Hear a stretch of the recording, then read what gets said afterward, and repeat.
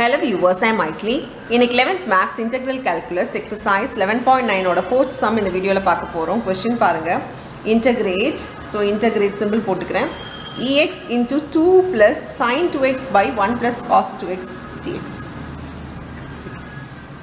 இப்போ பாருங்க நமக்கு ex into ல இருக்கு ஒரு trigonometric கூட algebraic form 2 plus 1 எல்லாம் இருக்கு. இப்போ மல்டிப்ளைல இருந்துச்சுன்னா ஒன்றோட டிஃப்ரென்ஷியேஷனாக இருக்கான்னு செக் பண்ணுவோம். அப்படி பார்த்தா இது இல்லை, இது டிஃப்ரென்ஷியேஷன் இல்லை அப்படின்னாலே நம்மளுக்கு இ பவர் எக்ஸ் கூட இதை வந்து நம்ம யூடிவியில் சால்வ் பண்ண முடியுமானா முடியாது. ஏன்னா வந்து இங்கே வந்து ஏற்கனவே டிவைடு மல்டிப்ளைன்னு இங்கேயும் நிறைய விஷயம் இருக்குது.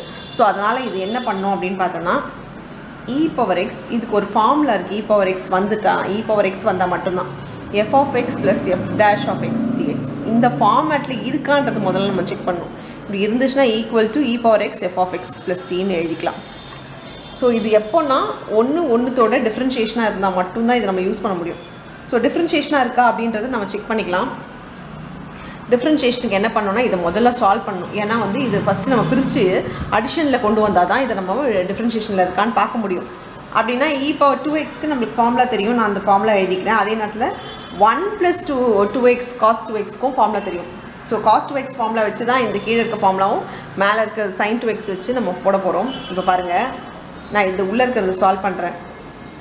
இ பவர் எக்ஸ் அப்படியே எழுதிக்கிறேன். இது பார்த்தீங்கன்னா 2 + sin 2xோட ஃபார்முலா பார்த்தீங்கன்னா 2 sin x cos x இல்லையா? ஸோ அந்த ஃபார்முலாவை நான் இங்கே அப்ளை பண்ணி போகிறேன். 2 sin x cos x by cos 2xோட formula என்னன்னு பார்த்தீங்கன்னா cos 2x ஃபார்முலா பார்த்தீங்கன்னா 2 cos square x minus 1. So இங்கே 2 cos square x minus 1 நான் வந்து cos 2xக்கு பதிலாக எழுதி போகிறேன். 1 + 2 cos square x minus 1. இந்த மைனஸ் 1ம் ப்ளஸ் 1ம் நம்மளுக்கு கேன்சல் ஆகிடும். இந்த இடத்துல வந்து 2 நம்ம காமனாக எடுத்துடுறேன். ஸோ 2 காமனாக எடுத்தோன்னா இது இன்டகிரேஷன் இ பவர் எக்ஸு 2 காமனாக வந்துடும். அந்த 2 மல்டிப்ளைல இருக்கும், அதை நான் வெளியே எழுதிக்கிறேன். 1 + sin 2x sin x cos x by cos square x இருக்கு dx. ஸோ இது தனித்தனியாக நான் இதை பையில் போட்டேன்னு வச்சுக்கோங்களேன். 2 integration e power x 1 by cos square x plus sin x cos x by cos square x. So ஒரு காசும் கேன்சல். இது வந்து 1 by cosன்றது நம்மளுக்கு காம்ப்ளிகேட்டடாக போட வேண்டாம். அதனால் இது இன்னும் சிம்பிளிஃபை பண்ணிவிட்டு சீக்கன் ஸ்கொயர் எக்ஸ்ன்னு மாற்றிக்கிறேன். இது வந்து நம்ம ஒரு காஸ் இருக்கா, இது நம்ம டேன்னு மாற்றிக்கலாமா? Plus tan x dx. இப்போ பாருங்கள், tan x f of x ன்னு எடுத்தோம்னா tan x ஓட டிஃப்ரென்ஷியேஷன் வந்து secant square x. So f of x is equal to tan x ன்னு எடுத்துக்கோங்க.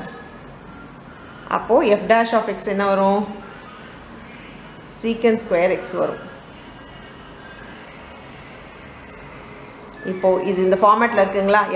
இ பவர் எக்ஸு இது வந்து f dash of x f of x ரெண்டும் சம்மில் இருக்குது. ஸோ இது ரெண்டுமே அப்படி இருக்குன்றதுனால நம்ம டைரெக்டாக என்ன பண்ணலாம், 2 × 2 இருக்கிறதுனால 2 × e power x into f of xலேயே f of x வந்து tan x. இங்கே பாருங்கள், இங்கே ஒரு by 2 மறந்துட்டேன் நான். இந்த 2 காமனாக வெளில வந்துடும். ஸோ இது ரெண்டுமே நம்மளுக்கு கேன்சல் ஆகிடும். ஸோ 2வே இருக்காது, by 2 கேன்சல் ஆகிடும். So e power x tan x + c இந்த 2ன்றது நம்மளுக்கு இந்த 2வை வந்து காமனாக வெளில இடத்துல, ஏன்னா வந்து இதுக்கு இன்டகிரேஷன் கிடையாதுனால 2 வெளில வந்துடும். ஸோ 2 கேன்சல் ஆகிடும். So e power x tan x + c தான் final answer for the some. அவ்வளோதான் இந்த சம். தேங்க்யூ.